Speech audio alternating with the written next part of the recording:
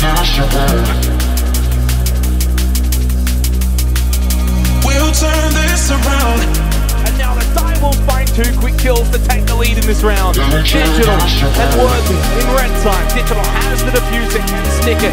Watching in towards King. It's Worthy. Nades go out. Needs to keep watching. Left headshot. That's the second one. The Guardian for Digital does his job, but Edie pushes up close on the smoke with a shotgun to the head.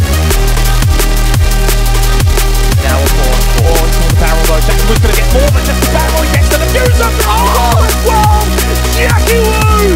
It's red time. Where's the diffuser? You're going to pick it up. You're going to get that one down. Worthy finds it, but he meets his maker by Harambe. Bouncing, swings, got to grab the diffuser. No time, no chance. Direwolves, courtesy of Jackie Woo, with a massive round win.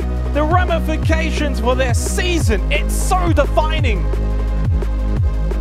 Chassis of the ace side to get on the left, and he falls!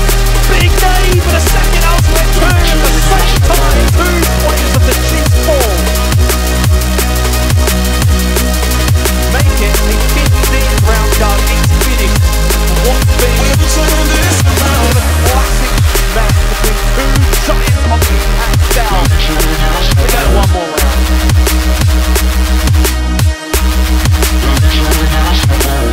40 seconds to go. ED's down as well. It's a 5v3 for the Chiefs. Chiefs looking to bring home the win, to get the 2 points, to get their season back on track where they think it belongs. Speaking of back up, ED got brought back up. Worthy though shuts him down for good. Entirely now gone. Worthy can't win that one. Souffle with a quick double kill. Let's get his POV instead. Oh, it's just falling apart for the Chiefs. It's the Direwolves, baby. They're back in town with a big win against the Chiefs. They pull up a clutch round win in the 15th round to get the 2 points to get their season back on track.